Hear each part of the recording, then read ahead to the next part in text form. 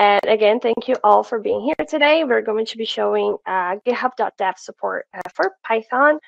So I start that from the GitHub repo. This is something that you may be aware of or not, but we have this new feature for actually a better editing experience than when you do just clicking on your files on GitHub. So I have here my Python repo. It's a very simple app, very simple-ish. But if you go to github.com and you put dot, it will open the github.dev, which is basically a lightweight experience of VS Code on the browser. And we're very excited to have support for that for Python. So if I just go here to the extensions tab, and if you look for Python, we offer limited support for Python in VS Code through this Python extension that also installs the Pylance extension. So the Pylance extension is basically our language server that our team supports internally. And this is the one that will give you this experience, editing experience from the browser that is probably better than the pencil on github.dev. So it gives you some nice little features, the ones that I'm going to show here. For starters, we have what we call semantic highlighting. So you can see here that we try to show the colors for the keywords and for functions, and also the modules that we import in packages. And this is just a way to make it more readable, just to have a sense of how that looks like when this feature is not lit up. If I change it, for example, for C code, this is what you normally would see when you don't have the Pylance extension installed. So it just gives a nice readability of your code with the semantic highlighting for Python files. So that's cool. The other feature that we have is some auto-completions. It's minimal, so it's not going to offer many options as this is all running on a browser. But for example, I have this commented code that I'm just going to rewrite. But basically, if I want to call abs here, it does offer me on the auto-completions list, and I can have the signature hints and a little bit of help to write my code, which is exciting.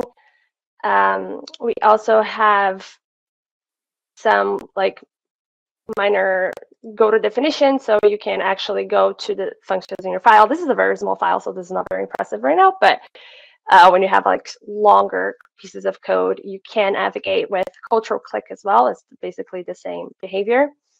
So that's really cool. There are other things that we support, like some basic errors. So if I open here views py, you can see that there is a error here telling me that return can only be used within a function. So I can fix that with indentation. If I indent things wrong, it will also let me know. Yeah, it has like errors for unexpected indentation. There's something wrong here. So it's kind of helpful to make sure the code you're writing is valid Python code. And this is pretty exciting for us because we put a lot of work to make sure it works on the browser. I know that Brett, if you were here on his MA, he has a lot of plans for Python on browser, so hopefully we'll keep enhancing the experience there. But one thing that is already available also in the marketplace, it's something that it's with Pyodide.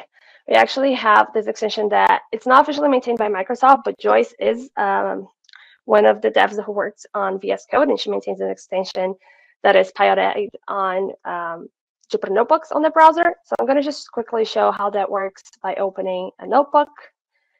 So I have here a very simple Python notebook with very simple code. And you can see that if you can run cells, so I can create this function here, and in a bit it will run. And there's a comment already. Pyodide is a dream on Github.Dev. It is, right? I really like it. Oh, do you have a question, Redfun? Also, folks, feel free to interrupt me anytime. Okay, cool. If you have anything, let me know. Cool. It took some time, but it ran. And here I can go and print my function. So here I am running Python code on the browser thanks to this extension which is pretty cool. And yeah, you can do, I guess, also make changes to your code. You can commit your changes and do pull requests from here. So if you're contributing to a Python repo anywhere, this does give like a better experience. I find it to give a better experience than doing it through Github.com, and it saves up a little bit of commands for me to do it locally as well. It's more practical, and because it's on the browser, you could do it even on your phone if you would like to, or a tablet, right? So this gives a nice flexibility.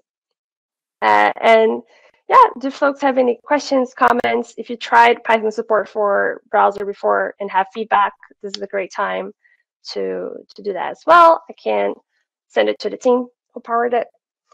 Is this free or membership? This is completely free because it's running all in the browser. There's no actual server. So if you go to github.com right now and any repo and you click dot, you should be able to see this.